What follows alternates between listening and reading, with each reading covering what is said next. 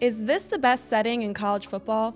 I'm talking about the granddaddy of them all in Pasadena, California to begin the new year, the Rose Bowl. It's long been the goal that Big Ten and Pac-12 teams work towards all year long. When the camera pans over the stadium, looking into the mountains and that stunning California sunset, it will give chills to anyone with a pulse. The bowl shape of the stadium makes for the picture of the year, as the colors of the two schools clash on each side. Last year, fans were robbed of that shot since Utah and Ohio State both wore red. However, they were not robbed of a legendary football game. The 2023 Rose Bowl, however, will be an unbelievable color clash. Utah fans in red, Penn State fans in white, and two teams who have a tremendous amount of pride in wearing their school's uniform. These two teams are tough, and this Rose Bowl is going to be one for the ages.